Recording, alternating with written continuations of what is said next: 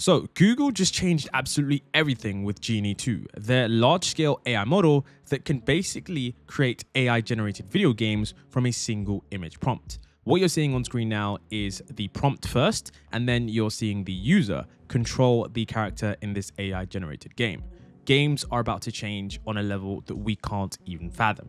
And this is something that allows endless variety of action controllable, playable 3D environments for training and evaluating embodied AI agents. And this is literally just based on a single prompt. And this can be played by a human or an AI agent using keyboard and mouse inputs. Now, this is actually quite different from Google's Genie 1, which was pretty similar. It was an AI-generated game, but it was unfortunately confined to a diverse array of 2D worlds. But with Genie 2, this is a significant leap forward as it allows you to generate a vast diversity of rich 3D worlds. Now, Google state that Genie is a world model, meaning it can simulate virtual worlds, including the consequence of taking any action. For example, that means jumping, swimming, etc. And it was trained on a large-scale video dataset, and like other generative models, it actually demonstrates various emergent capabilities at scale, such as object interactions, complex character animation, physics, and the ability to predict the behavior of other AI agents in-game.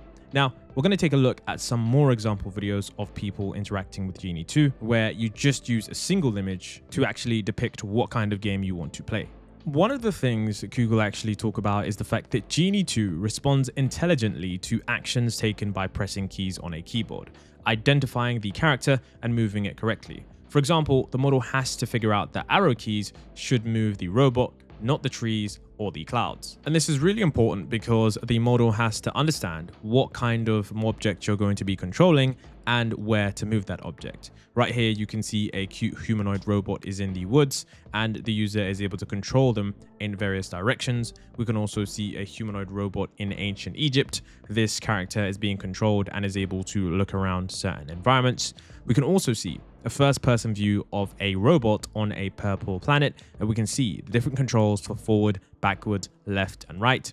And of course, we can see this last one here of a first-person view of a robot in a loft apartment in a big city. Being able to control this robot, such as jumping, moving forward, moving backwards, is really impressive. And this is where we actually have something called generating counterfactuals, and this is where they state that they can actually generate diverse trajectories from the same starting frame, which is where they basically mean that even if they all start with the same frame, they can generate many different outcomes in different scenarios that start at the same exact starting point, which is really interesting because it means that these AI agents in the games can explore different worlds and different realities, all starting from the same point. So this is something that I find to be truly fascinating because it allows everyone to experience different realities, but also allows the AI to get a better world model. Now, the next thing that I'm going to discuss is probably the most crazy. This is where we actually have one of the most incredible things. This is what they call long-term memory. Now, the reason that this is so important for AI generated games is because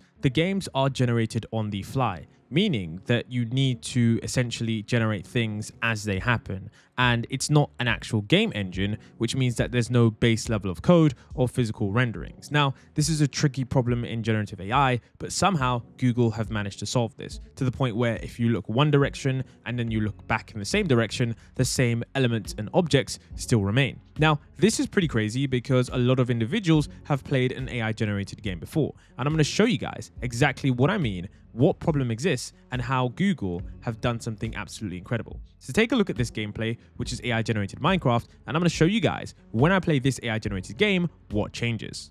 So I want you guys to quickly take a look at this gameplay. This is AI generated Minecraft, and you can see that right now this gameplay is being generated step by step.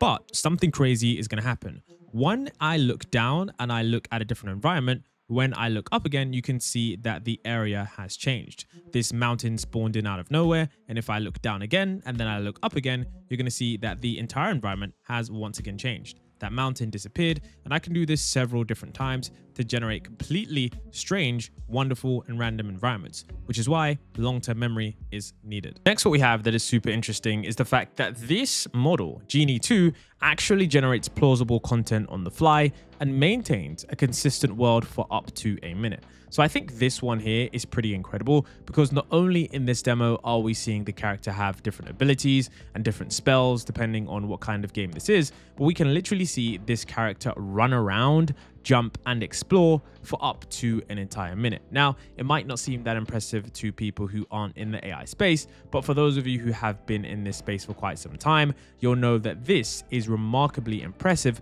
when it comes to generating a coherent scene for this long. I mean, being able to run around in this environment is just absolutely incredible. And I think something that a lot of us in the AI community are constantly thinking at this moment in time is that if this is the worst these models will ever look when it comes to AI generated games, we can only imagine playing for hours and hours in AI generated worlds in the future. This kind of thing definitely opens up the creative area for those of you who want to explore different things. And for those of you who are super creative, Google actually also talk about how you also have diverse environments. They talk about how Genie 2 can create different perspectives, such as a first-person view, which we've seen before, which is of course really cool. But one of the coolest things is that you can also generate third-person views, like if you're in a driving video game. For those of you who are familiar with those games, you'll know that you sit above the car, right behind the car, and you get the POV as if you're looking over the car in order to drive that car. A very thrilling and really good camera POV. But what we can also see is that you can also get isometric views, which is really cool for those explore games where you want to explore with a character. Now, they also talk about how Genie 2 learned to create complex 3D visual scenes. And we can see that in this game, a user is running around, well, not running around, but walking around and looking at this mecha robot and then walking right underneath that robot to examine the 3D structure. Now, one of the coolest things about this environment, a lot of people would be asking, is whether or not you actually can interact with this environment. And one of the things you can do is, of course, interact. So you can see right here that this character is jumping and is actually popping the balloons in the environment, which is really cool. And you can see the buttons being pressed actually showcase that jumping and, of course, attacking are things that the character is doing. Once again, we also managed to see another character that shoots a barrel and it actually explodes, which is, you know, if you are a gamer, you'll know that is exactly what happens when you shoot those red barrels. And you can see as well that this user is able to go into this place where they're literally able to open a door and enter a new environment, which is truly, truly stunning when we take a look at what this means for the future of gaming. The next thing they actually talk about is character animation. So you can see that Genie here is able to animate this character jumping. It's also able to animate this character here that seems to be some kind of mecha or some kind of, you know, robot character that is walking that would have essentially a different level of walk animation. Now, you can also see that when this character manages to try and climb the ladder, you can see that this animation of them climbing the ladder is also done really well as well, which is super, super fascinating because it shows us that the model is able to generate a vast different amount of characters and also understand that different characters move in different ways. Next, what we do have is we have NPCs. So it actually talks about how you can interact with other agents in game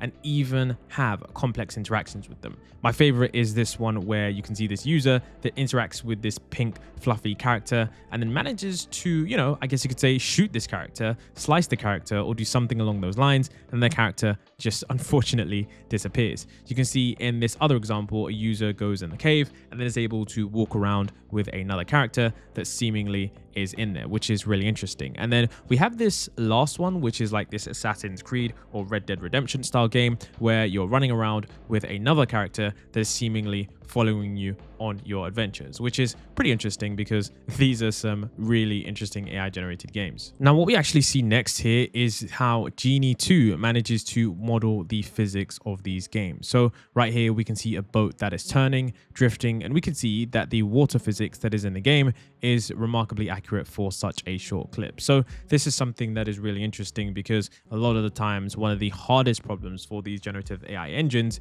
is to manage the physics correctly. So for these physical games, it's of course going to be something that's really important as the characters are going to have to interact with the objects in the world and of course ensure that whatever it is that they're interacting with, whether it be a tree, a rock, you know, or for example some water, it's going to have to model that physics in an accurate way. So another thing that we do take a look at when it comes to physics is the smoke simulation. So for those of you guys that do play games, you'll know that the atmosphere is really important for ensuring a great gaming experience. And right here, we can see that the smoke physics is something that is quite accurately represented, even though it's in the background of the image. We also do have gravity here, which is a vital factor when determining how a game works, because if you don't have gravity, things aren't going to work properly. And you can see that with this car driving around on this cliffside edge. As it manages to drive off the cliff, we can see that it instantly starts to plummet to its death, where it remains and then of course manages to drive on. We also have lighting, which is remarkable, genuinely remarkable, because this is something that is pretty hard to do, even by video game standards with current render engines. And we're seeing that this is something that currently works even in these AI generated games. I'm genuinely not sure how it does, but it is something that seems to be working. Now, what's crazy about all of this is that we have reflections actually working. Now, I'm not sure it's going to look like those insane RTX graphics videos, but the fact that we do have reflections in mirrors and reflections in the street puddles is something that is absolutely incredible. Some game engines even struggle to accurately model this kind of thing. So the fact that this AI generated game engine, Genie 2, is actually a little bit more advanced than we would have initially thought, considering just how hard it is to get accurate reflections to be done well. So another thing that they actually show us with Genie 2 is that this allows you to rapidly prototype new generative experiences. So you can actually prompt Genie 2 with different images generated by Google's AI image model, and then you can see how Genie is able to navigate these different avatars. We saw the plane one. We can also see this dragon one here, where we see that it's actually able to get the correct dragon that is flapping its wings. We could also see in other examples, for example, let's say we wanted to do a game about an eagle. We could potentially use Genie to develop many different ideas and prototypes rapidly and quickly without, of course, doing the investment of making the game. Essentially, what they're stating here is that in the future, when maybe you've got Genie 4 or Genie 5, you're going to be able to simply use an image, and then from that image, you're going to be able to test if the experience is worthwhile exploring as a video game or as whatever it is that you want to explore. Something that I think makes sense. Now, you can also use images like concept art and then also step into those and explore those as real-time games. So this is something that is absolutely incredible, because this is something that means that this model has out of distribution generalization capabilities, which is completely incredible because most models don't have this, which basically just is a fancy way of stating that, look, this model can perform well on tasks that it wasn't specifically trained on. Now, we also have something interesting, which is where they talk about using these agents for games. So you can see you have this image, and then they prompted it to walk through the blue door to see what it could find. And then shortly after that, they also prompted their AI agent Seema to use the controls and go through the red door, which was really cool. And then they also had some outtakes, which is where we get these outtakes, which is where this character actually prefers to parkour over snowboarding, which is pretty hilarious because sometimes these characters don't do what you want them to do. And then we also got the outtake of where, while not taking any action, a random ghost appeared in the garden, which is pretty funny or pretty scary depending on what you believe. So I think overall, this is something that is remarkably fascinating, and it's really interesting regarding the future of video games. I know many people have speculated whether or not we're going to be exploring completely AI generated worlds in the future, and I think Genie 2 shows us that there is a real path to that level of exploration, and I really can't wait for Google to cook up something next.